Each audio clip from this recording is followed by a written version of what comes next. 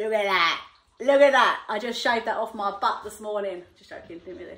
Shaved it off Marie's. Hello, welcome to the No Frills session today with my wonderful sister Marie and myself, Julia, with the help of the dogs who probably want to eat this. This is 1, stop it, pound of fat. Isn't it? Lovely. Got that for my tea tonight. 1 pound of fat. Do you know this equates to around 3,500 calories? How long does it take to burn off one of these? Don't tell. I told you that already. Have a guess. How long would it take to burn that off? I've got that just in my arm. Look. It would take around about 7 hours of exercise. Give me a little jog, Marie. She'd have to do that for a long time to burn off that pound of fat. On average, we burn around 500 calories an hour. Moderate exercise. Do the maths. I didn't do the maths. So it would take, and that's not moderate if I'm honest with you, that's below moderate. I burn more calories asleep than that at the moment. There we go. So that would take a lot of hours. Thank you, Marie. You can go back to a walk now. And it'll take even more to burn that off. So, the truth about fat, it isn't our enemy, but we make it our enemy sometimes. I'm going to put that somewhere where the dogs can't eat it. We all carry fat on us everywhere, and it's necessary. Yeah, I've got a bit here, I've got a bit around here, around the backs, and there's different ways we can measure fat on ourselves. We have these horrible contraptions in the industry. Well, you get hold of someone's fat. I didn't tell my husband to do this. And it's that. On the back of the traps, we give them a good wiggle to get rid of any useful tissue like muscles. And then we pinch that fat and it tells us, it gives us a measurement. And then we pinch the old back fat. Then we do a bit with the bicep. And then we get a good old fashioned one, the tummy fat down the bottom. And then we do an equation and it works out how much body fat you have. But nowadays, we've got really scientific ways of working out how much fat. We have all of the scales that send through the little currents through your body and they can work out your high dense tissue from that nice loose squidgy adipose tissue, which is the fat, to tell you what you have. And we need fat, don't we, Marie? Yeah. Why do we need fat, Marie? Keep you warm. Exactly. Did you just look at my notes? No, I was just cold. It's true. We do need fat. It is there. It has got its uses. It does keep us warm. It protects some of our organs.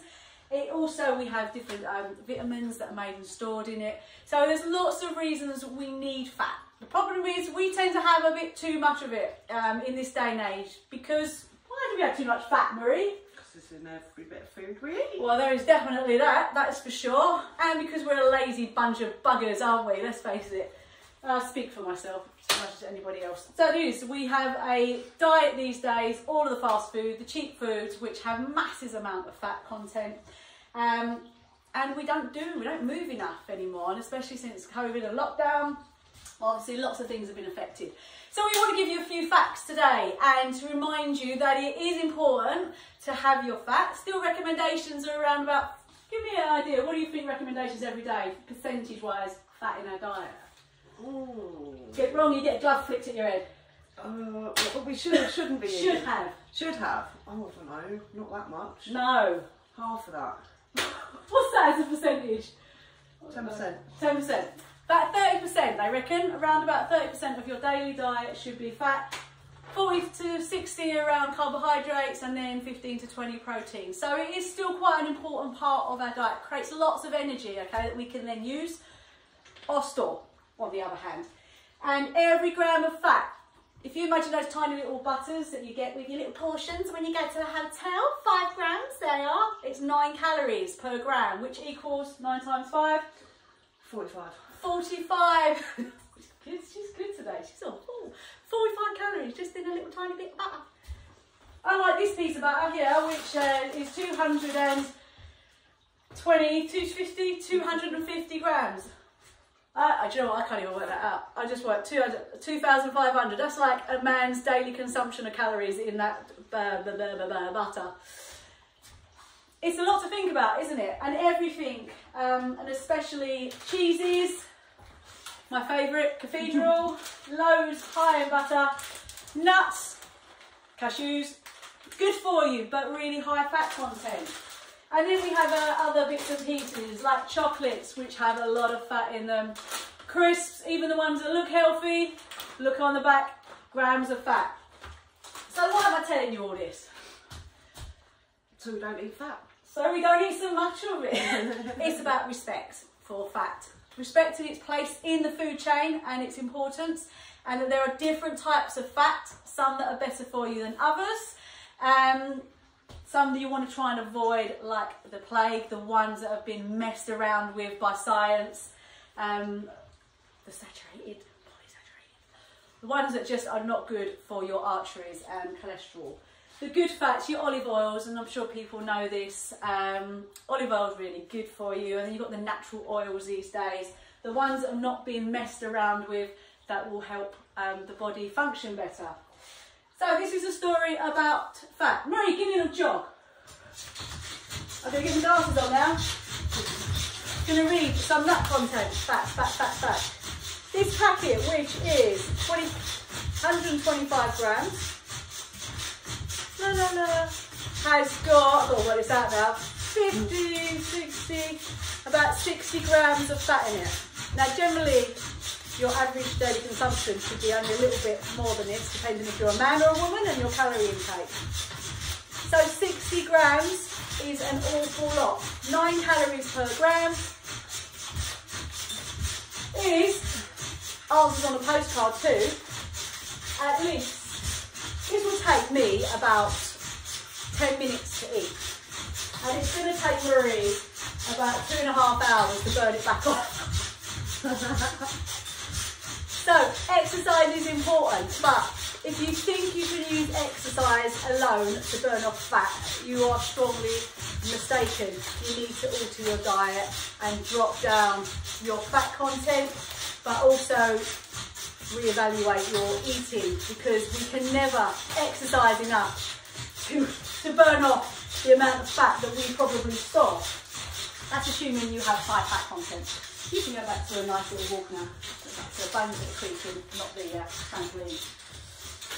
So today, remember, fat is good for you, but it's all about balance and moderation. 30% of your diet a day. If you're a woman, it's around 2,000 calories, so 30% of 2,000 calories. This is where I should have brought my flipping calculator. It's about 4, 5, 6, 500 calories, 400, 500 calories. And then the rest made up of your proteins and carbohydrates, and try and stick to good fats as well, not the ones that are in your chocolates, your biscuits, your cake, your lard. Yeah, cheese. We love cheese. Cheese is really high in fat, so it's really important to remember that if you do like your cheese, I'm not here to tell you not to eat cheese, but keep your slices nice and thin and respect the fact that it's a lot of fat you put into your body. So 9 calories per gram of fat that you eat, compared with 4 calories per gram of any carbohydrate, which is your fruits, your vegetables, potatoes, your bread, and your protein is also 4 calories per gram. So you can see it's more than double the calorie content than in your proteins and your carbohydrates. Remember that next time, if you are carrying a bit too much weight, depending on your age, there is a table in Life of, well, through the health department, of how much fat you should carry on your body. If you're carrying too much, it does take a lot of work to get rid of some of that fat. And that's a lot of dedication, both from your nutrition, what you eat, and the exercise that you do. The body finds it really hard to break down fat, which is why it's hard to lose longer term, because it's a lot more effort for the body to break down the fat and turn that into energy than it is just using stores of carbohydrates. But also your brain will go, well, just give me something sweet to eat quickly, and then we'll use that as energy rather than trying to break down the fat. So it's hard to break down, takes a long time. You have to work generally at a more moderate pace to break down fat, rather than really hard working exercise. But it can be be done. It just takes a little bit of dedication. And just as a myth buster, if you do 1,000 sit-ups a day, you won't necessarily lose fat from your tummy. You might lose it from your boobs. If you're, obviously your calorie in and out is less. You can't lose fat from a particular area by doing an exercise on that area. Okay, it's a myth. So I'm sorry all these people that put these posts up about, you can do 1,000 sit-ups a day and you'll have a flat stomach in 6 weeks. It's not, that's not entirely true. It's a little bit of a manipulation of the truth, because there's no proof at this point, or evidence or ways to actually work a certain body part and get the fat off of that certain body part. The only way you can do it at the moment is through going under the knife, or getting some of the laser surgeries that are out there at the moment that will target specific areas of fat. I'm sorry to burst people's bubble, but that is the plain reality. You get it, it comes off your body wherever your brain wants it to come off, whichever's going to be the least resistance area according to the brain, and we all hold it in different areas. I hold mine around my tummy and around the backs of my arms. That's down to my family heritage. Where do you hold yours, Marie? Marie holds her around her tummy too. So generally we hold it around our belly, our backs, arms, legs, not so much, because we weren't designed to have huge legs. There to do a job, walk, get us food, etc.